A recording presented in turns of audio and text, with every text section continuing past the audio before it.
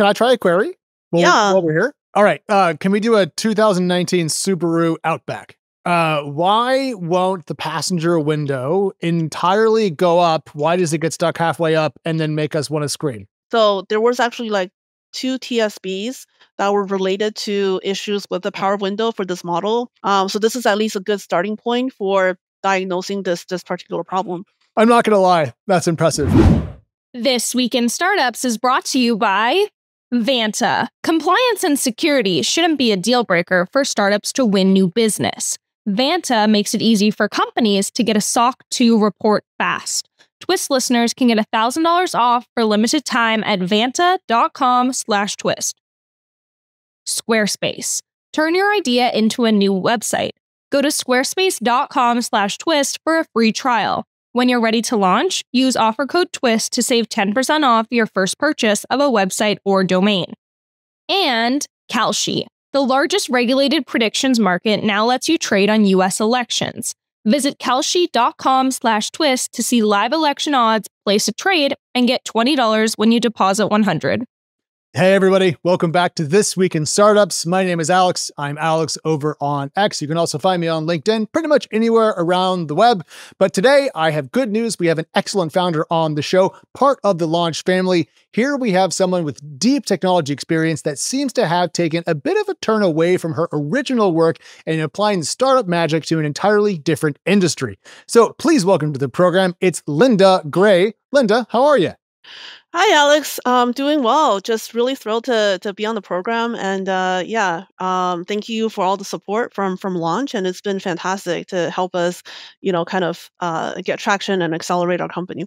Awesome. And I just realized I didn't actually say your company's name out loud. So let me fix that. Mastertech.ai. And Linda, I really wanted to talk to you, not only because I like what you're working on, but you spent 15 years at Microsoft as a principal software engineering lead, manager, other roles. You also worked at Niantic, at the Pokemon Go game. And, I used to cover Microsoft. I know that company. I have known many people there. I'm a little surprised that you went from those two jobs into what Mastertech is building. So first of all, tell us the founding story. And I can't wait to hear how this came to be. Yeah, absolutely. It's definitely not a straight line if you look at my career from Microsoft to Niantic, and that was a little bit of a pivot in of itself. And then now to Mastertech.ai, kind of building AI for mechanics, for technicians, frontline workers in these shops. So my career, I pretty much joined Microsoft out of college. So kind of rose up through the ranks from intern when I first interned back in 2004. That was my first stint at Microsoft, and joined full time. Worked my way up the chain to I was principal engineer on the Outlook web team for a number of years. Went into engineering leadership, engineering management. So I led teams at Microsoft Outlook, Microsoft Teams, Xbox Live, and built a lot of great software, a lot of great teams, and learned a lot through that process. I think for me, after 15 years at Microsoft and 17 years in tech in general, it's I really just didn't want to just do one thing, in my life, right? And I was there's so much more that I'm excited to do. And I think being in a larger tech company like Microsoft and Niantic, it offers you a lot of great opportunities to make such large scale impact in the products that you work on. The products that, I'm used to serving 200 million monthly active users, right? With kind of the Office, set of users, Xbox, Niantic, etc. But it is hard to kind of really go do the true greenfield projects, the 0 to 1, really build something new and innovative that, big tech companies are not really going to necessarily want to take the risk to invest in. So that's sort of what motivated me is I knew I wanted to eventually really go do a startup, do a 0 to 1 project, and and with kind of the innovation that was happening in AI in the last couple of years, the technology shift, it was perfect time. It was really, that's what excites me as a technologist, as, that's something that we can really apply in the real world and make real world impact. Yeah, And but Linda, so all that tracks. yeah, Technology experience, lots of time, different teams, different projects, want to go out there, want to go 0 to 1, go into something greenfield. But why did you pick, essentially auto shops, mechanics, and the care of cars as the place to apply AI? yeah, absolutely. So when I started looking into the space, and looking at the potential problems that I wanted to solve with building a new product, building a new startup, I was looking at sort of the gamut of, the problems that I had experienced, in my career, the problems I was familiar with, as well as problems like outside in other domains. And for me personally, I really didn't want to build the same set of or solve the same set of problems that I always see being solved in tech. It feels a lot like a tech bubble, through all my experiences at Microsoft, and these larger tech companies. And I was like, if I do a startup, I don't want to be like the 20th company that just solves another variant of this particular problem. I don't want to give specific examples, but it's a lot of like tech companies and engineers solving problems for other tech companies and engineers. Ah, And I felt like there was this big rest of the world where there were so many industries in the real world that was underserved and overlooked, and we can actually make such a bigger real world impact by bringing technology to these like underserved markets and actually have a bigger real world impact. so one thing, if I go back into my Microsoft reporting memory bank, and it's been a while since that was my core day job, but I recall one time talking to a Microsoft team. It may have actually been the team's team about how they were trying to bring the product out to more frontline workers. Yes. And if I think about frontline workers, people who are actually literally on the ground working on cars as they come into shops and so forth, are about as frontline as you can get in the employment space. So is there any connection between the Microsoft frontline push and where you picked to build your startup? Yeah, definitely. And I was on the D2D platforms team on the apps ecosystem for Teams. So yeah, there was a lot of opportunities to integrate with third-party apps on the developer platform, and to work with frontline workers, like not directly but indirectly, Got through it. serving them. But it was still very approaching problems in a very horizontal manner. And that's sort of what you have to do in big tech companies when you build like Outlook, when you build Teams. It is sort of sometimes ends up being a least common denominator for what is kind of the platform that can enable sort of horizontal experiences. And I was more like, but it does end up being like a least common denominator experience for any particular set of problems. So I was more excited about like, hey, let's really just make the best freaking solution for this particular problem and use technology to its fullest. And that's what I was really excited about. Founders, do you want to sell to bigger customers? I know you do. You got to get that ACV trending up, and you want to push your churn down, right? Sounds good. But to sell to those big buyers, you need to clear all of these compliance checks. You know that. That means you got to have things like SOC 2 sorted out. What's SOC 2? It's a standard and ensures that companies keep their customer data safe. And if you aren't SOC 2 compliant, you can kiss those big deals goodbye. You're not going to land the lighthouse customers. You're not going to be able to operate at the highest end of the market, but Vanta makes it really easy for you to get and renew your SOC 2 compliance. On average, Vanta customers are compliant in just 2 to 4 weeks. It can take months without Vanta. And they automate compliance for GDPR, HIPAA, and more. So you can sell to bigger customers in whatever markup your startup is going after. Vanta is going to save you hundreds of hours of work and up to 85% on compliance costs. Stop slowing your sales team down and use Vanta. Get $1,000 off at vanta.com/twist. That's vanta.com/twist for $1,000 off your SOC 2. Okay, so I mean, like, I've owned cars. I don't drive much anymore. My spouse is a great driver, so she does it. But we have to take care of our vehicles. We bring them into places, auto shops, dealerships, and so forth.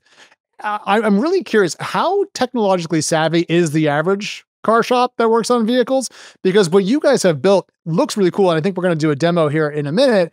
But to me, I'm just curious how it translates to folks who are, with a wrench in their hand and a socket in the other. So I get that question a lot, and I think that it is an industry that I think it's more with on the shop owners side of things that's more resistant to change. For the technicians, they're actually pretty tech savvy, and it's sort of in the name of the job where to learn a lot of different tools, have to keep up with different things for different vehicles, and like a lot of them are Gen Z. They're like much they adopt technology. They are TikToking, right? They're like, so they're used to like all of these latest technologies, and if there just hasn't been a great tool and application that's been built for them, and that's what we were really excited about. So how I got into car repair, to answer your previous question, I met my co-founder, Dave. He is a 20-year experience in auto repair industry, working as a ASE master technician, sort of like highest rank of being a technician and shop owner, so knows every pain point in the industry. So as we got together to kind of talk about what's possible with AI, it just really felt like the perfect application of AI. And, and we're really going to do it in a way that works on the ground in these shops. And we're seeing the adoption, which is really amazing. Like our engagement is going up week over week. It is being used on the ground in these shops by the technicians. So it is pretty cool to see. To further explain what Mastertech does, I was going just through all your materials, and I'm going to attempt a summary here. Essentially, if you are a technician working on a car that comes in, there are so many manufacturers, cars, models, different years, different issues that can come up, different technologies. And so what if you had a place you could go and ask questions, and the piece of software, using AI, I presume, could fetch the information you need and then present it to you, so that way, no matter what vehicle comes into your shop, you know what's wrong and then how to fix it. How is that?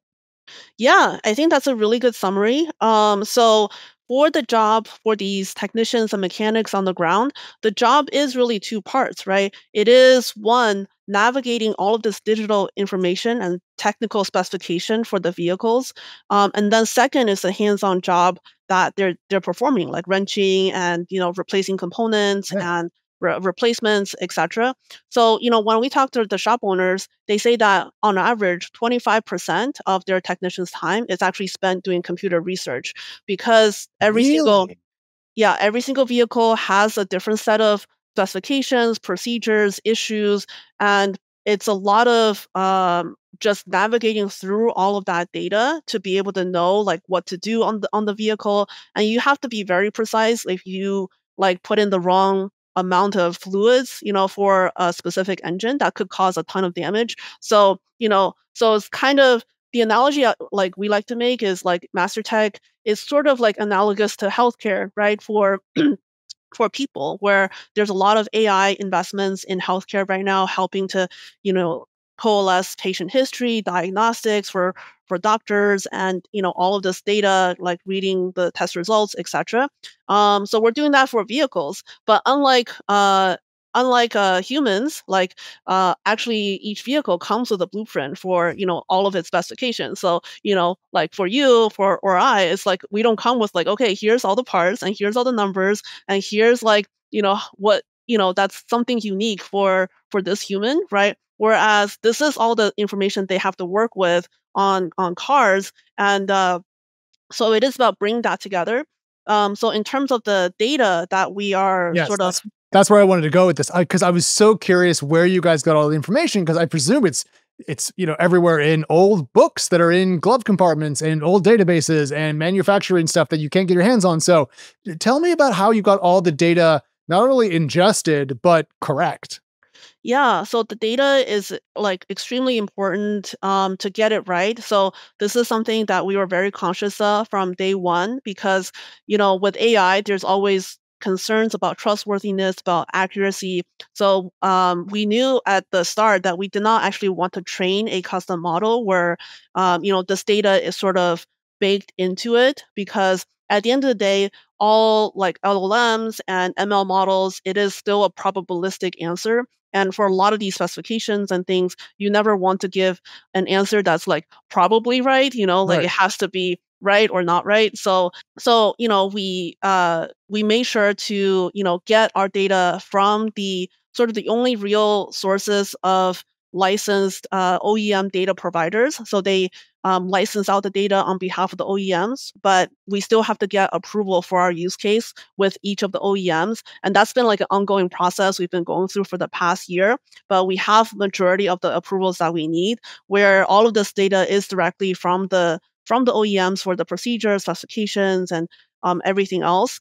And we're using AI to navigate the user's intent to and then pulling the correct data and then serving it to them in the way that can best assist them. So does the AI component of this allow a technician to essentially ask questions, and then it parses that, turns it into a query, and then goes to the database of information that you have from OEMs, and then grabs the right bits and then brings it up to them? Yeah.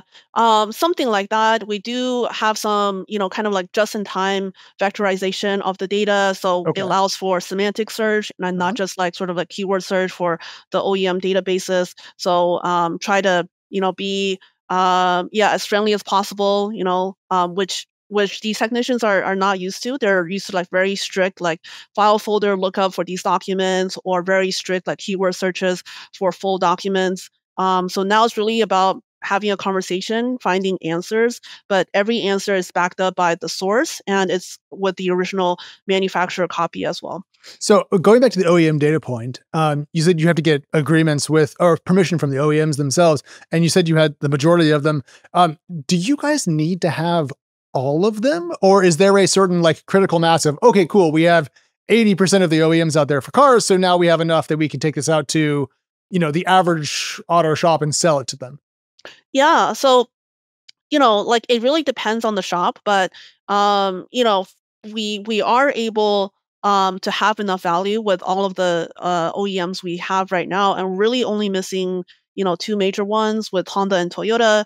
And those are big manufacturers. I think Honda might be pretty close that we're working with, but they're actually a smaller volume for our primary customers, which is the repair shops, because they are sturdier cars. So it's like it is a little bit of like, okay, it's actually fine. Like it is a smaller volume for a lot of our shops, and a lot of our shops are like they specialize in European vehicles or something like that. I'm sure there's a BMW specific place. If you have BMW information, you're good to go. But can I just say how hilarious it is that you see fewer Honda and Toyota cars because they work? I mean, that's really funny. But those are both Japanese car companies, and Subaru is as well. Has Subaru come to terms with Mastertech?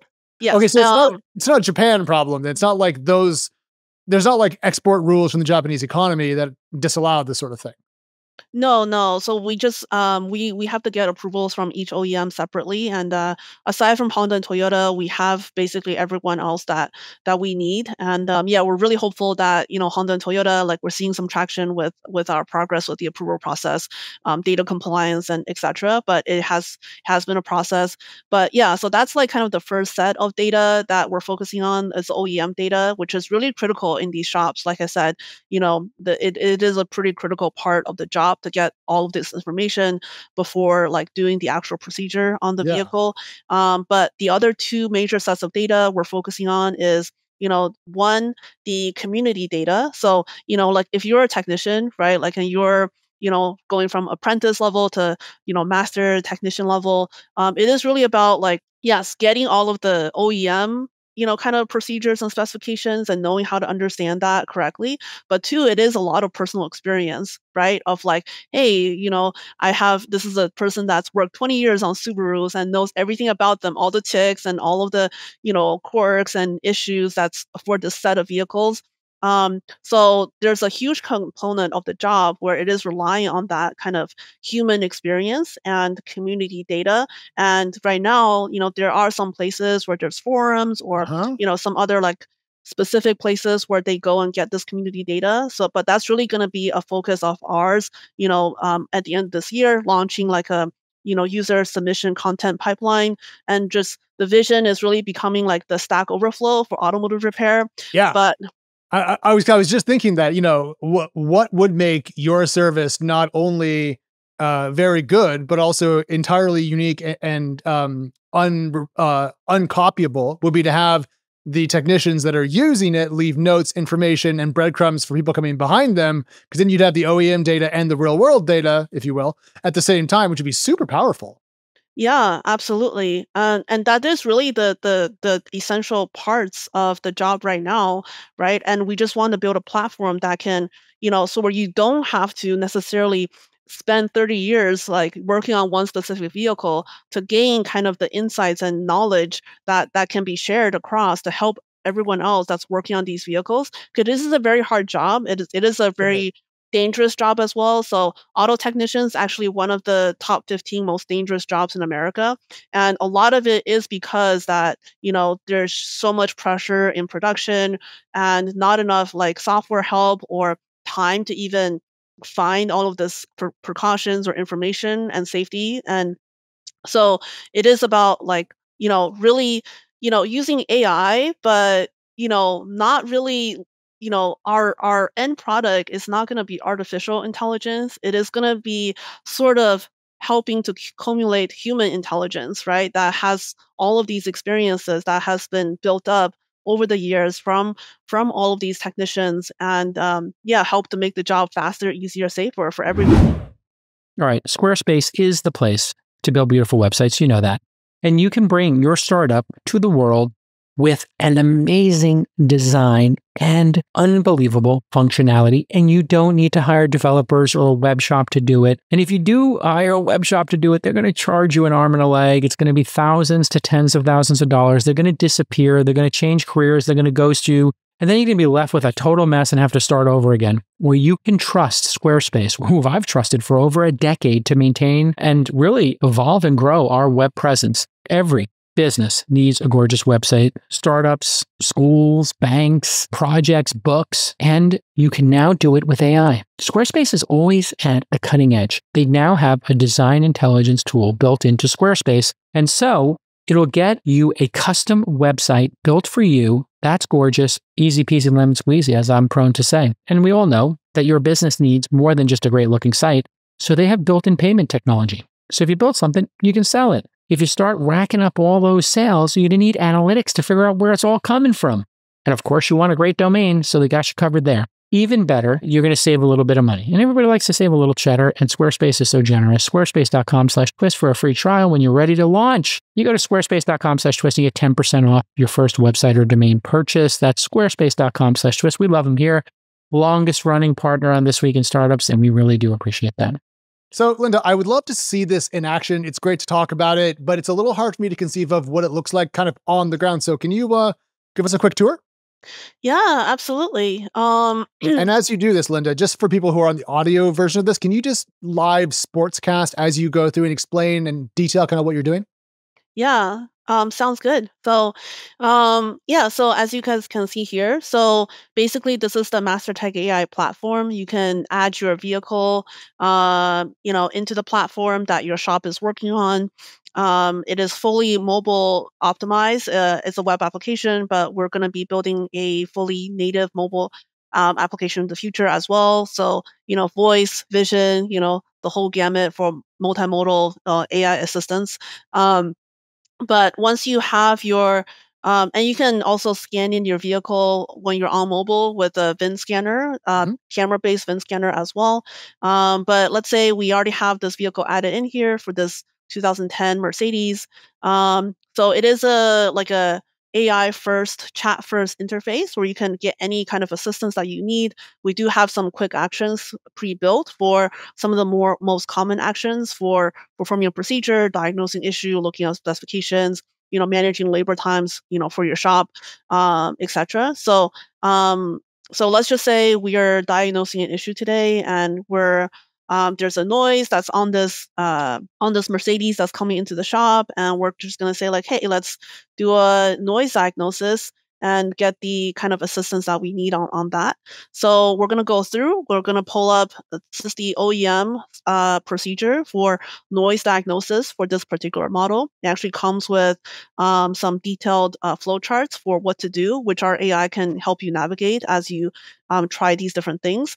And it comes with some of the known issues for for this model as far as noise issues that has been reported. This is to NHTSA, National Highway Transport Safety Administration. And all the OEMs are required to report all of the known issues for any model, which we have fully indexed into our system as well. So it basically gives all of this information about how you can approach this generic issue and give some known issues. But we did give a pretty generic kind of ask. So the system detects is like, hey, we can actually narrow this down a little bit if you can give me a little bit more information. So when is this noise issue occurring? Is it under certain conditions? So we can say like, hey, it's happening.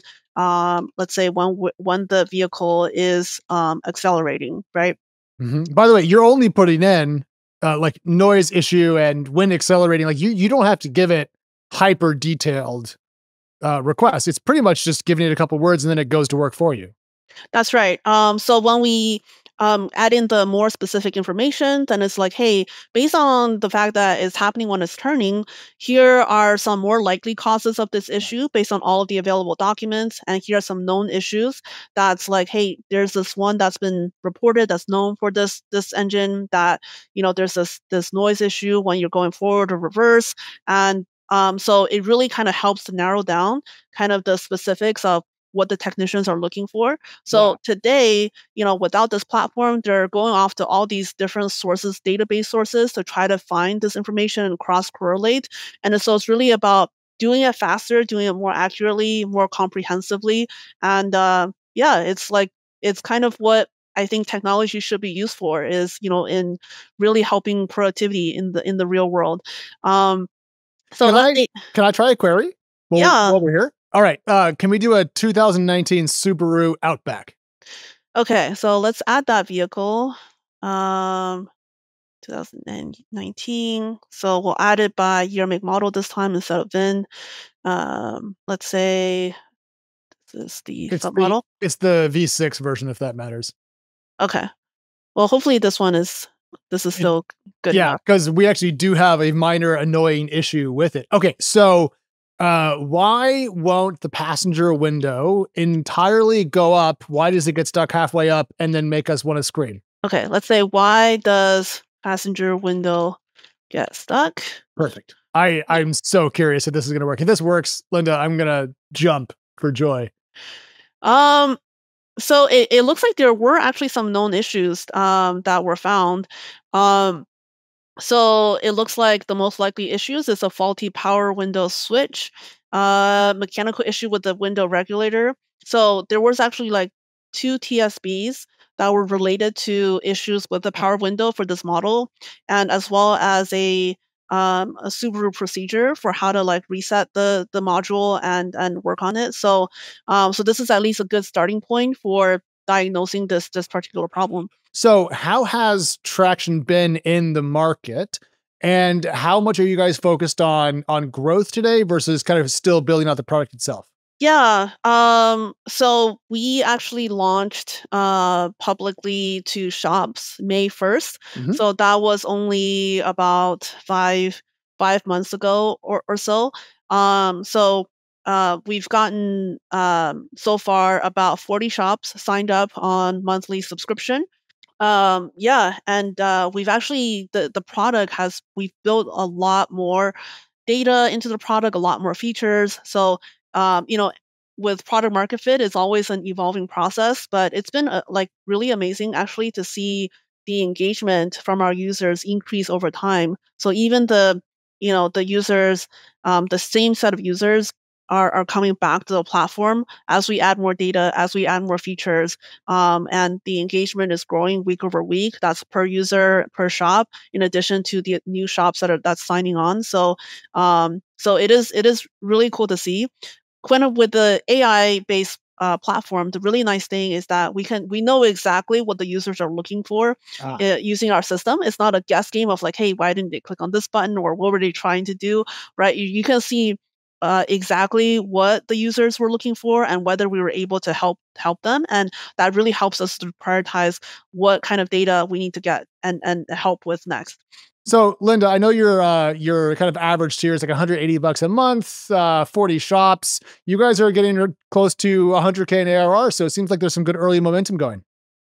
Yeah. It's been really exciting, and the momentum has been sort of accelerating as we get more data incorporated, and seeing better signs of product market fit to now where we're getting more customers from word of mouth for some of our shop owners, to telling other like Facebook groups for shop owners, and about our product. So we're getting more and more of that as we see more signs of product market fit. We are still incorporating a lot more data, so we have, I think most of the data that the shops need on the ground. So procedures, specifications, fluids like DTC code, diagnosis, help, labor times. We're incorporating like wiring diagrams. We're incorporating like maintenance schedules. We're incorporating like the shop management data. So plugging into the solutions they use for record keeping for shop management, getting the customer history, navigating the vehicle history, etc. And then, of course, the community data that's going to be coming soon. But yeah, as we're kind of growing the product, we are seeing better engagement, better traction. We're getting into a lot of these kind of coaching groups for shop owners, and we're going to be present at some trade shows to help our growth as well. So that's kind of the plan to go forward. All right. So one last question for you. And this one's slightly rude because I love what you built. I'm glad you're seeing traction. I think it's really cool. But one reason, Linda, why I want to buy an electric car is how simple they are. I don't want to deal with fluids, just like I didn't want to deal with carburetors as a child. So does the advent and kind of growth of EVs make car maintenance so much simpler that it undercuts the future growth potential of Mastertech? We don't think so. So with EVs, it does eliminate some of the maintenance that's associated with the traditional internal combustion engine vehicle. When it comes to like oil change and things like that. But actually, it is adding a lot more complications for that. The shops today, most of them are not really equipped to fully transition and adopt to. So kind of with the rise of EVs and also with hybrids as well. So hybrids are even more complicated because you have both sets of systems to service at one time.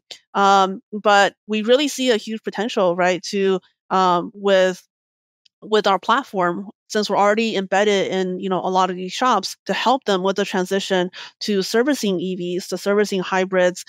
So Tesla is doing a really great job of actually having their service data information open versus some of the more traditional like OEM manufacturers. So being able to have a way to access kind of their service data, or even some of the onboard like diagnostics and things like that remotely. So it's actually really great, and they're very like kind of opening the way to like how things could be done in the future.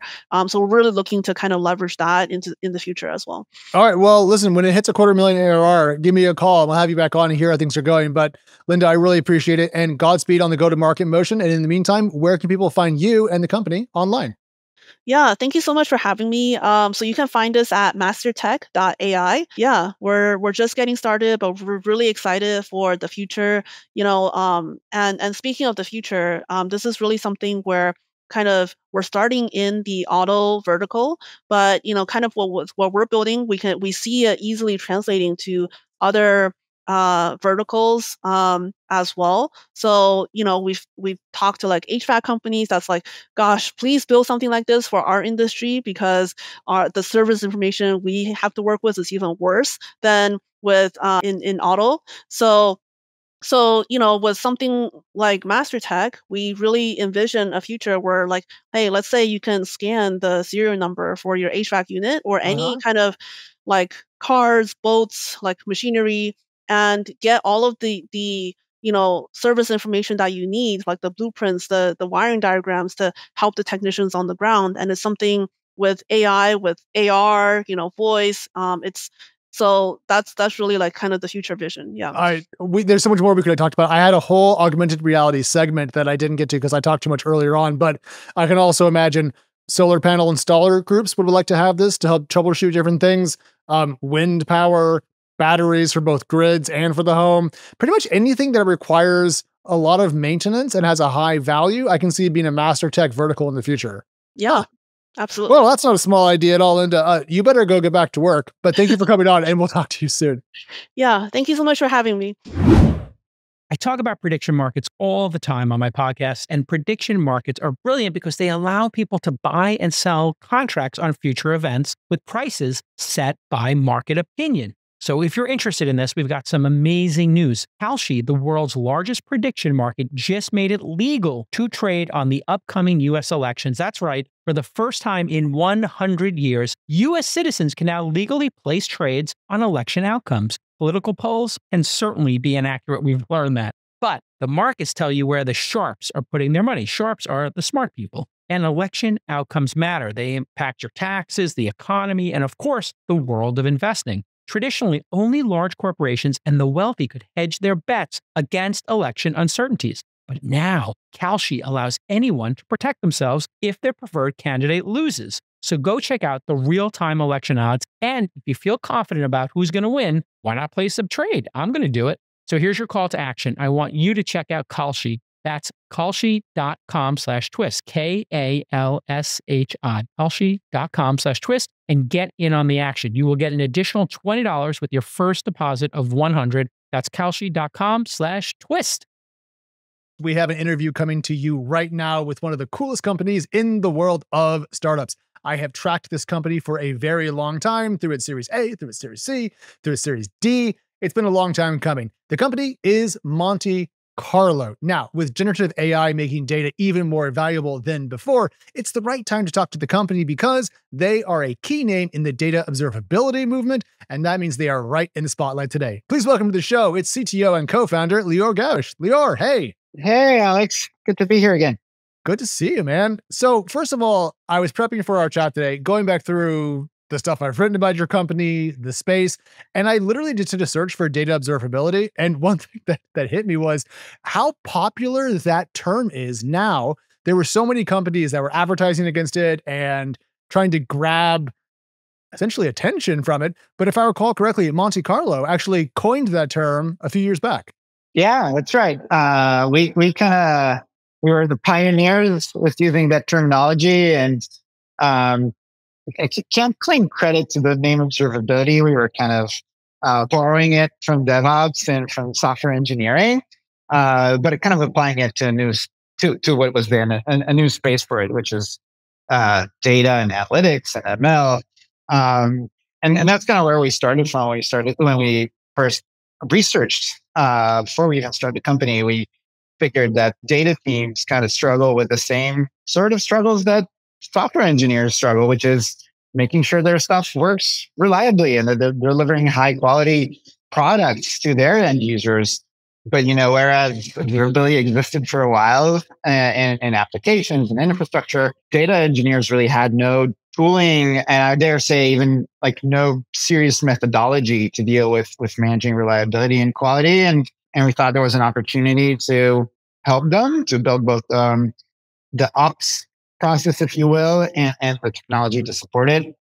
And so, and we borrowed the terminology too. We called it data observability. Yeah. And we built the equivalent of, a Datadog or a New Relic for people that build data systems. So back when I first spoke to Bar Moses, your co-founder, she had explained the term to me. She had explained why it matters in the market. And, this was back in probably 2020 or so. And now, of course, so many people are piling into the space.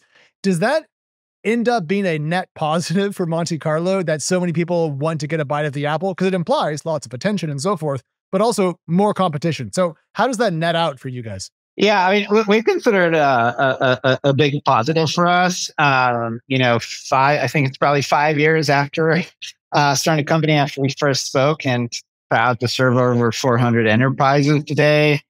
We have customers in every industry: tech, pharma, finance, manufacturing, sports, education, you name it. We serve companies in space, so people are doing interesting things with data in pretty much every domain, and we're proud to help them make it high quality and high reliability. And it's just natural when there's demand and when there's a real pain and a real need. A lot of people are going to try to solve it. And from our perspective, we love competition.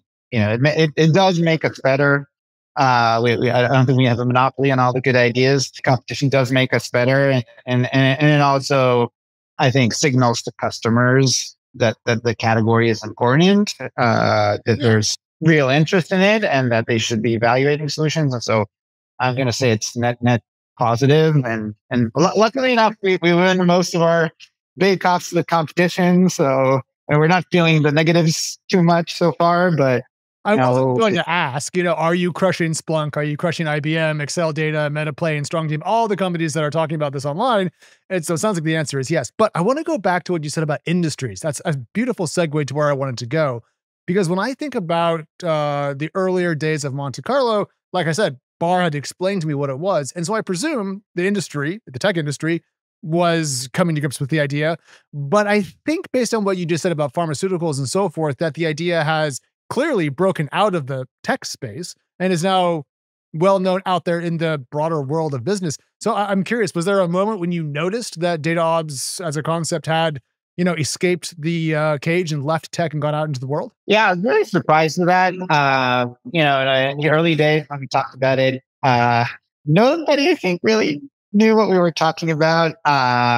In fact, even data observability didn't click right in. I think what the language that actually kind of piqued everybody's interest was data downtime, which is the problem that we solve, right? It's this idea that if you're building the data and you're serving the wrong data to your end users, that's downtime, in the same way that the folks at Gmail don't want you to try to load your inbox and get, 404. Data people don't want you to load your dashboard or use your model and get the wrong results, right? And so kind of using that terminology, data downtime, resonated from the get-go. And I think over the past few years, we've been able to also educate people about the solution to data downtime, right? Data downtime is the problem. Data observability is one solution for that problem. But I don't know if there was a single moment that I recall, but at this point, most data professionals I talk to have heard the term and know what it means. Gartner has picked up the terminology and is market guides and all kinds of things. So that's pretty exciting, and this is probably from the last 12 months or so. We're seeing more and more enterprises, putting out RFPs for data observability. And we're like, oh, cool. You know what it is and you want one. Okay, got it. We have one. Welcome to the party. You're all very, very welcome. So on the point of data downtime, the way that I understand Monte Carlo is that it kind of keeps tabs on data that's flowing through your various pipes as a company and can spot anomalies. So for example, if a data point comes in at a 0 when it's never been zeroed out, probably something's broken upstream.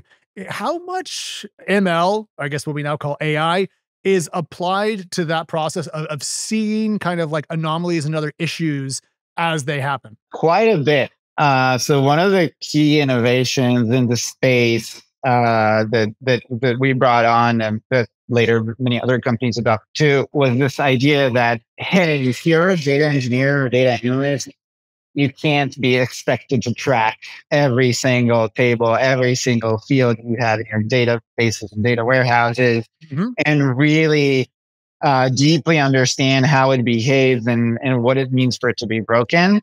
And so we have to use some form of ML and now AI to help basically to scale the thing, right? To allow a small group of people that build the thing to actually monitor a lot of data. Yeah. So there's a lot of machine learning that goes into anomaly detection, right? Basically looking at past patterns of the data, predicting what it should be, and then being able to alert when it breaks from that pattern.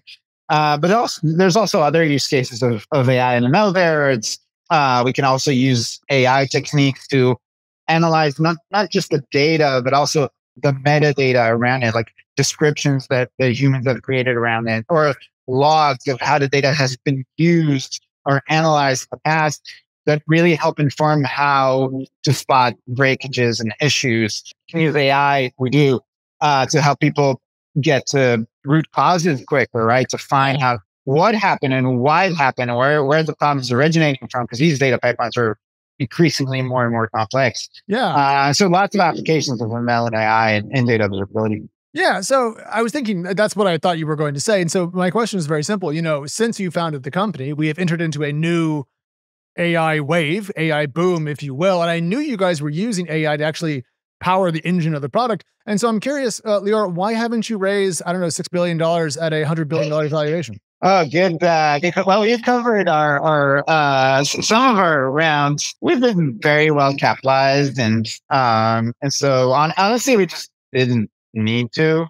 In a sense, I think the exciting thing about Monte Carlo right now, more than the use of AI within our product, which has benefited our customers quite a bit, I think the even more exciting thing for me is the fact that we're able to help our customers build AI. Yeah. Right? Because, the models today, I think it's kind of weird to say, but all these models are quite incredible, and they're also a commodity. Literally every company in the world has access to the most incredible models ever built. It's as easy as creating an API key with OpenAI or Anthropic or what have you. And so the real differentiator is the data, right? The data that companies are able to basically inject into these models. And that's where we fit in, right? Like companies are building pipelines that basically power AI applications, or to analyze unstructured data. And guess what? Like these pipelines break like any other pipeline. And our customers are using Monte Carlo to monitor and alert and prevent downtime in those pipelines. And so that's probably one of the most exciting things that happened to us over the past 5 years. Well, with the concept of data downtime gets really hilarious if you have a AI model ingesting your data and then using that to talk to customers, because you might say like, when is my flight going to come? And then United looks at its database, there's a 0 and it goes, what flight? Screw you. And then the customer freaks out. So it does really matter. But a beautiful segue, because prepping for our chat today, I was just going back through Monte Carlo's site, which I have seen, over the years. And you guys are like, we're the AI and data observability company. And I was like, wow, that's I didn't expect to see so much AI. But then I got thinking about it. And I think you're pretty much right that people want to build more stuff, want to use more AI, have to have the data right. So my question is, for Monte Carlo, how much of an accelerant has the moment been of people wanting to build AI and therefore paying more attention to their data? Has it been noticeable to your growth rate, to new customer acquisition? Close to 100% of our customers ask us about AI use cases while considering solutions, because they are either building them right now or are planning to build and invest, and they want to make sure that their data observability provider is going to support that. We get asked a lot about unstructured data and how we can help monitor unstructured data. It started like, I don't know, up until a year or two ago, we pretty much only did structured data because that's what people were doing with data. That's the only thing that was essentially accessible, unless you had an army of PhDs that can build custom NLP and vision models. And now again, it's a commodity. Everybody can analyze unstructured data, and we've seen some really cool use cases of that. And customers are wanting us to help make sure these pipelines are working great. So I can't A/B test. I can't tell you what our growth rate would have been without generative AI coming, but I can certainly say it's been a booster to our business outcomes for sure. So when you talk about structured data and unstructured data, I'm thinking, data lakes, data warehouses, data lake houses, Databricks. Has Databricks tried to buy you guys? Databricks? Yeah. It's like you would nest really neatly in right there. I hope the answer is no, but I'm just curious now that you brought up unstructured data. No, we are friends with Databricks. We talk regularly with their teams, but we're good partners. We have a lot of mutual customers, but we have never wanted to sell the company, and they've never. No, the answer is no.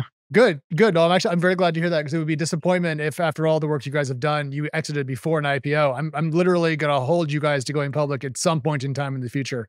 So I do want to talk about the business a little bit, because you and I spoke back in, I think it was around May of 2022. You guys raised your Series D, $135 million, $1.6 billion valuation.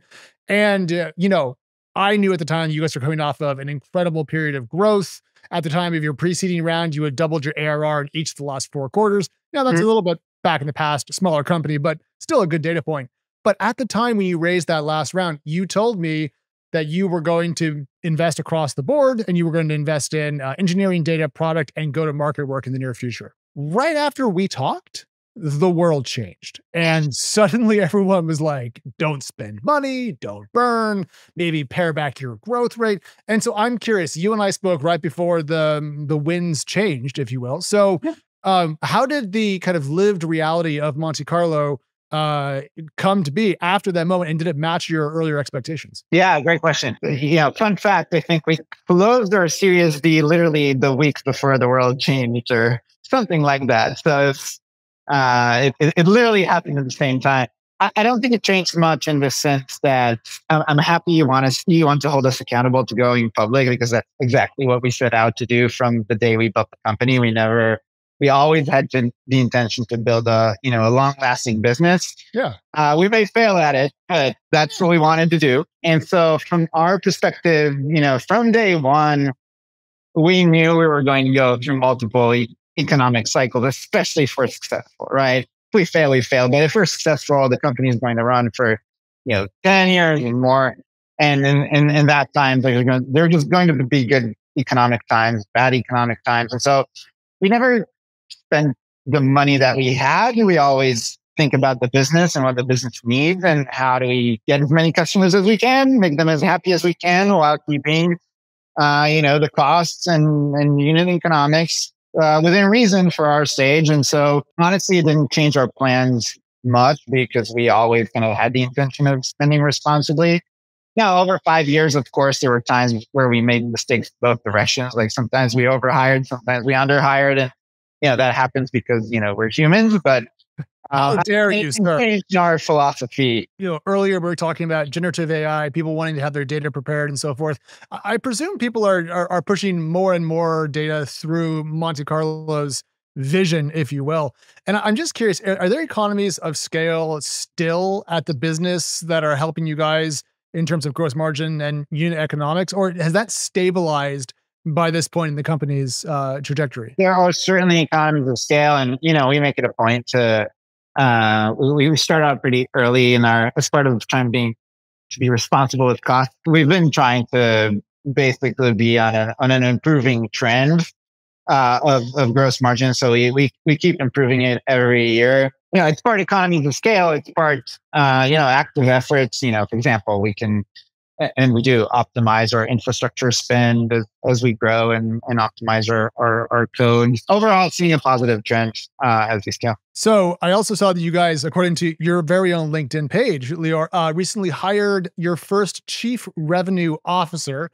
I'm kind of curious, for a company of Monte Carlo's scale, 5-6 years old, Series D, is that kind of like a baby CFO, or is that really just a revenue generating focus? It's a great question. We feel for us, it's basically a scaling play, right? Like I think the team that's been there for the first 5 years are people that are really, really strong at cracking the playbook, if you will, figuring out how to do it one. And we are at a point where we need to get more consistency in a larger team and kind of execute the playbook that we learned across the board. And that's why we thought it was time to bring in, a responsible adult, if you will, that will take us in that direction. And Tim's done before in a number of companies, most recently at Stack Overflow, where he kind of made Stack Overflow a generative AI business. And we're very excited about what he brings to the table in terms of, scaling playbooks, if you will, across larger teams. You can't tell me you hired a guy named Tim to be part of the finance team, to be the adult in the room and have it not be a baby CFO. I call BS. Okay. That's exactly what everyone says when they hire a CFO. Now we have to do our expenses within 60 days, not 90. It's terrible. Okay, so Lior, I put you guys on the Twist 500, which is it's 105, 106 companies now. It's our list we're building out of the companies we think are going to have the biggest financial outcomes, which is a proxy for innovation, market disruption, and so forth. Startups to watch is kind of the basics of it. And I think you guys clearly fit that bill. But you said something earlier on that I want to close with. You said, we could fail. Mm-hmm. To me, Monte Carlo at its age, and if I kind of make up some numbers and put them through your historical growth rates, it's a pretty serious business now. You guys have access to lots of capital. What do you mean if we fail? What does that mean? I've been doing startups long enough to know that things can always go wrong. I think the word fail perhaps is compared to our grand ambitions, right? Like we want to build, an independent business that would eventually go public, and then way beyond that, right? Yeah. Want to build the best company of the decade if we can. And it's really hard. That's really, really hard. And the odds are, not in your favor as a founder, right? Like there's always more chances of failing than succeeding in those kinds of things. And the business is going, it's humming, it's growing.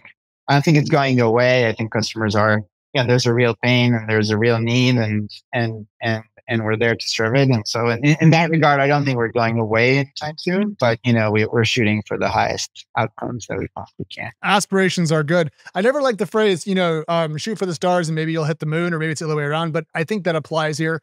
Keep going for it. I'm all about it. And as a last thing, we talk a lot about how you can make a lot of money selling picks and shovels during a gold rush. And I think we're currently in an AI gold rush. But in the case of Monte Carlo, you guys actually started your picks and shovels business before people knew there was gold. So I got to say, well done, man. Lior, thank you for coming on the show. We'll have you back on next year to see how things are going. But in the meantime, it's montecarlodata.com, yeah? That's right. Thank you, Alex, for having me. So fun. Thank you. See you soon. All right, take care.